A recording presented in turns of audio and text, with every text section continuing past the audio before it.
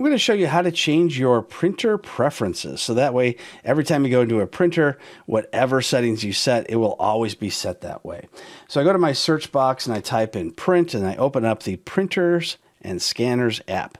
Now I'm going to find my printer. There's my HP printer. So I'll select that just by clicking on it. And now I'm going to choose the printing preferences. So a new box pops up when I do that. And there's lots of different things that I can change here for my printing preferences. I'm just going to change one thing here. I'm going to change the plain paper type to, let's say, HP matte brochures. Then I'm going to go to where it says paper quality, and you can see you can choose the paper source if you have multiple different paper sources, and then it updated my type of media, which is that paper that I chose.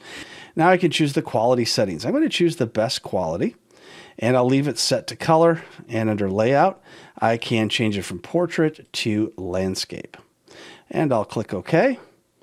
And now I'm going to close this and go back into it again. So just to make sure that it still has those saved settings. So I'll click on that and I'll choose my HP printer and I'll click on my printing preferences.